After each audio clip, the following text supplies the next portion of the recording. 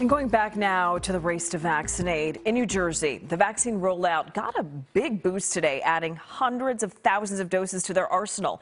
NBC10 South Jersey reporter Cydney Long tells us it could mean more appointments and perhaps longer hours.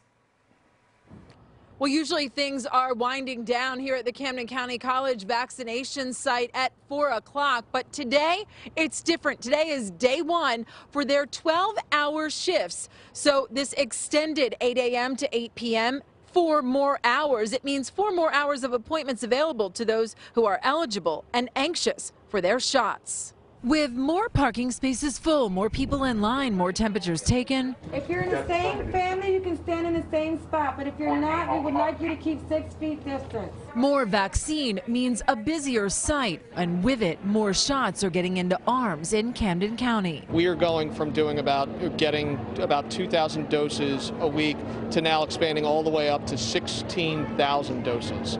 So almost 8 times what we would normally get. So instead of 1,500 vaccination appointments, Camden County is poised for 3,500 shots today. Makes me feel safer. I'll still wear a mask, of course. Judy Sims likes that it moves us closer as a community to herd immunity. She got her second dose of Moderna, but as eligibility expands, we're seeing younger and younger residents being scheduled. This is great. I'm happy to get the first shot today.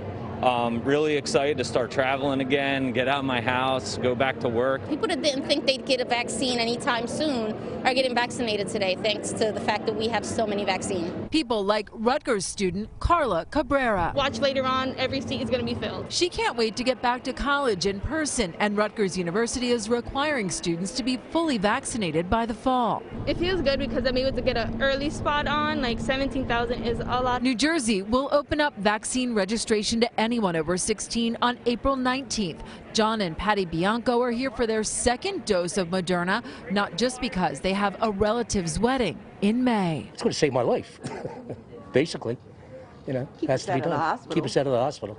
Some 55,000 Camden County residents are scheduled to have their vaccine here well into the fall. We're talking about October. What health officials here want you to hear if you happen to be one of them. We'll have that part of the story coming up at 5:30. Reporting from Blackwood, Cydney Long, NBC 10 News.